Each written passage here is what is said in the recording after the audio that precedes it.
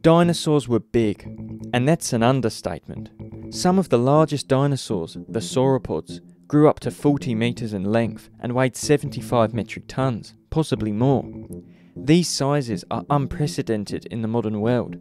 The only animal to ever surpass them is the blue whale, which does so using buoyancy to counteract gravity. This begs a few questions. Why did dinosaurs get so big? How did they get so big? And why are modern land animals so much smaller? Let's find out. Firstly, why would animals evolve to such large sizes in the first place?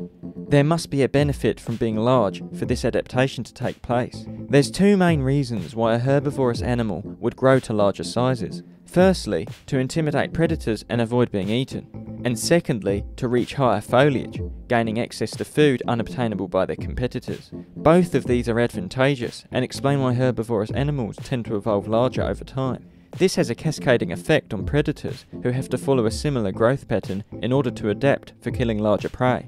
Still, carnivores rarely grow as large as herbivores, as size just isn't as important as other factors like speed and offense. Applying this to the dinosaurs, we can understand why sauropods would grow to such large sizes, and why carnivores, like the T-Rex, were more than 10 times larger than today's largest predator, the polar bear. But this just teases another question. How did they get so large compared to modern animals? The answer to this question all lies on the sauropods. So let's rephrase the question. What was it about the sauropods that allowed them to get so large? Before we continue, please consider liking the video and subscribing. It does so much for the channel, thank you. One theory suggests that higher oxygen levels are to blame for sauropod gigantism. In theory, higher oxygen levels would allow an animal to get larger, while still supplying all the necessary oxygen to their cells. All that being said, oxygen levels weren't exactly higher during the dinosaur era. They were lower during the Jurassic, then slowly rose to today's level before shooting up in the mid-Cretaceous. We still see huge sauropods like the Supersaurus way before the mid-Cretaceous, so this theory is somewhat flawed. Also, the advanced respiratory systems of dinosaurs meant oxygen levels were never really a major limiting factor of their size anyway. You could argue that atmospheric oxygen contributed to the size of later giant sauropods, but the effect is likely minor. Another theory explains that plant life during this time was incredibly abundant and diverse due to the warm and carbon dioxide-rich atmosphere. More food means more fuel, so larger sizes, right? Almost. But this factor is more so limited by the ability of the animal to eat and digest such volumes of plant matter. Now we're getting somewhere. Sauropods were built for digesting huge quantities of food to support their massive weight. This is partly thanks to their small heads, which along with an efficient respiratory system allowed for very long necks.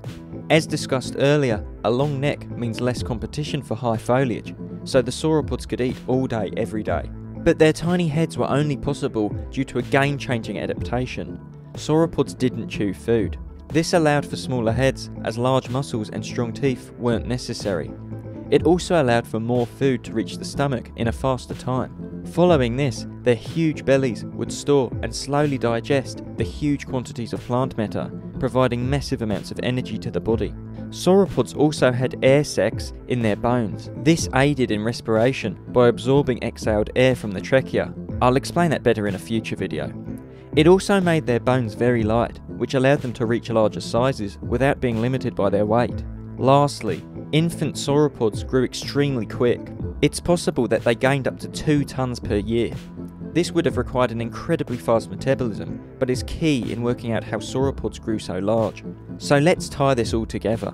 The theory suggests that sauropods were the pioneering group in the dinosaur gigantism. With millions of years of evolution, and likely a fair bit of luck, sauropods became perfectly adapted to pushing the boundaries of size limitations. It's possible that this sent a cascading effect down the dinosaur kingdom, first causing their predators to grow as to compete against the huge sauropods, then resulting in other herbivores growing too, as to protect themselves from the growing carnivores.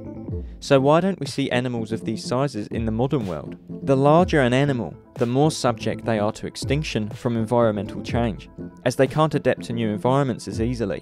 Hence why sauropods stood no chance against the asteroid impact 65 million years ago. Every so often, nature whittles out a creature capable of pushing the boundaries of size, which can then send a cascading effect down the animal kingdom. The sauropods are a rare exception in that they were given the time to evolve into behemoths before being wiped out. The unsatisfying truth is that there really is no apparent reason why there are no sauropod-sized creatures in the modern animal kingdom. It appears that sauropods were a one-off group as a result of perfect evolution of the likes that Earth may never see again. That's a lot, folks. There were a lot of facts in this video, but also some controversial theories. I'd love to hear your take on this topic down in the comments section.